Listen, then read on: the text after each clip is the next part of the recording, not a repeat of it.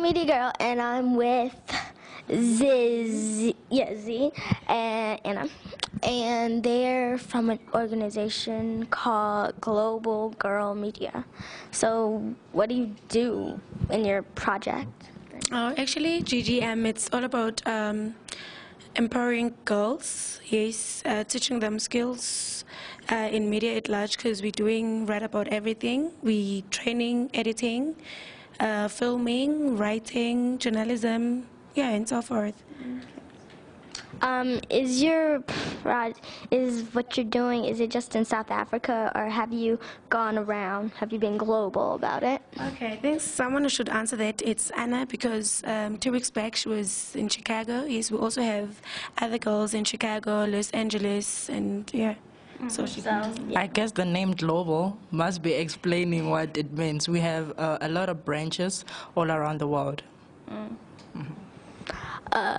So is there any reason why you're doing this? Because you want to go into a profession or something? Obviously, so this is more like giving you the idea and equipping you with skills so that when you are exposed to the bigger world, you're equipped and skilled.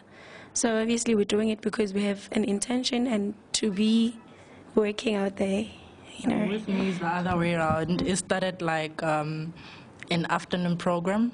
I wasn't really into journalism or media. Then it happened that they actually chose me to be in the organization. Then I got to learn then I realized some of the decisions that I made in terms of my career, because I wanted to be an engineer. It was really impossible. My heart is actually in media, which is what I'm doing currently. Okay. Like, what do you mean current? Like, where are you working to do media? Okay, during the week, which is Monday to Friday, I work at Red Pepper Production. I'm doing research, for a certain program. Then with Global Go Media, I do stories, which is in writing or in camera with film. More hardcore stories, touching stories about the community. For an example, we do gang rape, we do crime, we do about our culture, where we come from, all different sorts of stuff that happen in our community. We report about them.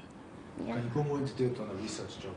The research. Yeah, like what exactly do you do? And guys, try also to phase a little bit to us, because most people are catching this. Okay. With my research job, what I do is we are doing a program about 26 townships around South Africa as a whole. So what we do is we want to find out how about they came to be those townships, like their history, the popular places that people go to hang out, to have fun, to eat, because South Africa is to be believed to be a place whereby you have fun. You tour around, you see a lot of different places. Okay.